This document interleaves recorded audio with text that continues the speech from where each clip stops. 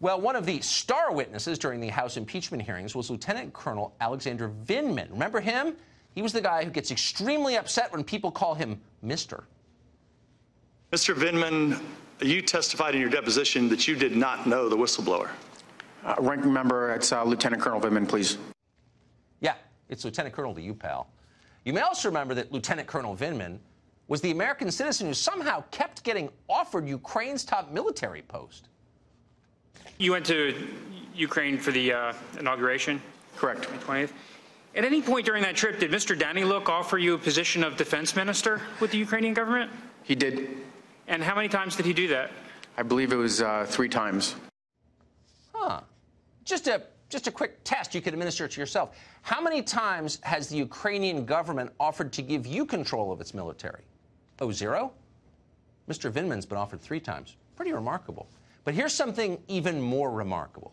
This show has learned that even after saying what you just saw, even after testifying against his boss, the president, even after admitting a foreign power keeps trying to recruit him, speaking of recruitment by foreign powers, Mr. Vindman is still serving on the White House National Security Council right now. Hard to believe that, but apparently it's true. And he's not alone either. Jennifer Williams is a Mike Pence aide who also testified in the same vein. She's still in her job, too.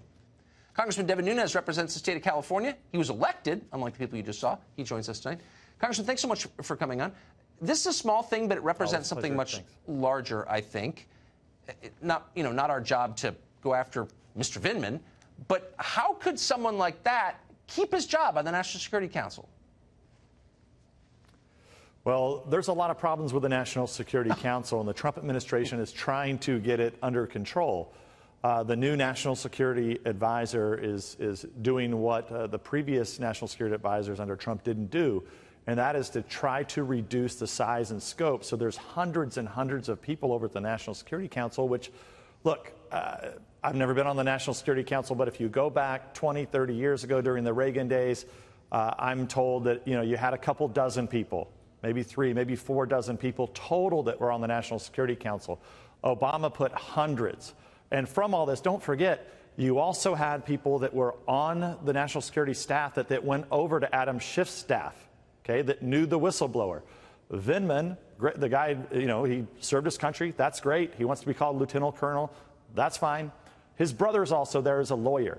So all of these people colluded and coordinated with the whistleblower. They coordinated with Adam Schiff's staff. So, really what you had there is you had a den of thieves there at the National Security Council. And look, I have said this over and over and over again. I said this to McMaster, I said it to Bolton, and I've said it to the new National Security Advisor O'Brien, that they just need to get all those people out of there. Like if you were there and worked for Obama and you were a holdover, just, get a used building somewhere on the other side of the Potomac. Just get them out of there. They have done so much damage to this presidency. I couldn't agree with you more. Well, why not just say, Mr. Vindman and your lawyer brother, take a hike? They're not in control of the government. It's not their government. No one elected Mr. Vindman to anything, or his lawyer brother, or any of these people. The government exists for our benefit, and it's not working. And so why is it so hard to do that? I honestly don't understand. Having spent my life here, I don't understand that. I have no idea. That's why I think I gave them very good advice, which is there's plenty of empty buildings. Just say, look, thank you for your service. Just get off the premises because they've done nothing but spy on them. Right. Well, and that's maybe he will at some point. Yeah, I'm sorry to vent to you. I know it's as frustrating from your vantage as it is for ours, but it's it is very much still on your staff. And look, I also think Tucker, there's more going on here. I listened to your opening monologue and your discussion with Kim Strassel. What's happening today in the Senate floor in the last 3 days and the last 3 months previously in the House of Representatives? This makes Joseph McCarthy, the former senator in the 1950s, look like nothing. It looks like nothing.